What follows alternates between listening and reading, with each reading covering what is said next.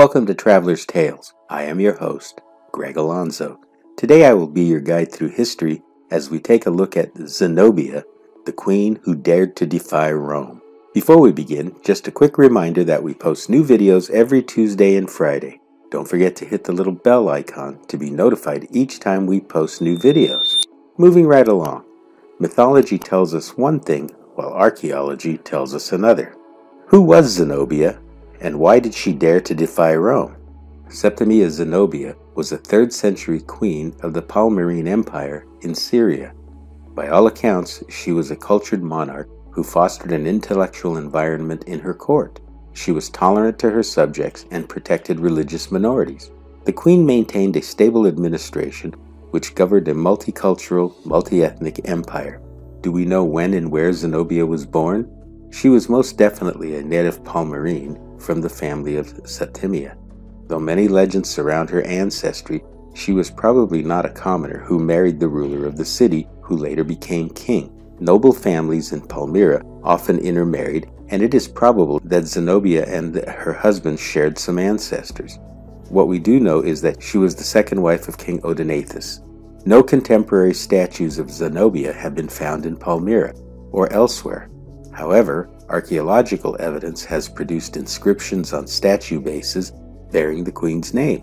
Sculptures of Palmyrene style were normally impersonal, unlike those of the Greeks and the Romans. A statue of Zenobia would have given only an idea of her general style in dress and jewelry, but would not have revealed her true appearance. Most known representations of her are found in idealized portraits on coins. In addition to the archaeological evidence, Zenobia's life was recorded in many different ancient sources. Unfortunately, they are flawed and even fabricated, especially an account of her in the unreliable Roman source, the Augustine History. The most reliable source of Queen Zenobia's life comes from the Byzantine chronicler Johannes Zonaras. It is generally believed that Queen Zenobia was quite the linguist. She was said to have spoken her native Aramaic along with Greek, Latin, and Egyptian. Once her husband became king in 260 of the Common Era, elevating Palmyra to supreme power in the Near East by defeating the Sasanians and stabilizing the Roman East. After her husband was assassinated, Zenobia became regent for her son and held de facto power throughout his reign. In the year 270 of the Common Era, Zenobia launched an invasion that brought most of the Roman East under her sway and culminated with the annexation of Egypt.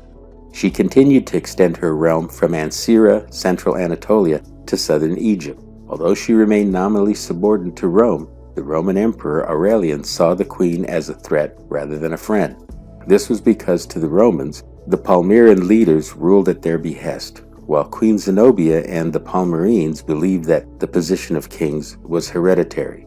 This conflict was the first step on the road to war between Rome and Palmyra. Immediately, the Roman emperor dispatched the Praetorian prefect Aurelius to assert imperial authority over the east. Aurelius and his forces were repelled by the Palmyrene army. Finally, Palmyra officially broke with Rome. The Palmyrenes then began preparing for the eventual war with Rome. Just north of Antioch, Rome defeated Queen Zenobia and her army. The Palmyrenes then made their way southward to Emesa, with the Romans in pursuit. On the plain of Emesa, the Palmyrenes met full force with the legions of Aurelian. Though the Palmyrenes fought bravely, they were once again routed by the Roman legions.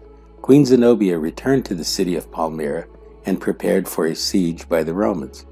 As the situation worsened, Queen Zenobia fled the city. Once Aurelian learned of her flight from Palmyra, he sent out a contingent to capture her before she could cross the Euphrates River and into Persia. Once the Romans had taken the city of Palmyra, Aurelian spared the queen and her son to parade them in his planned triumph in Rome.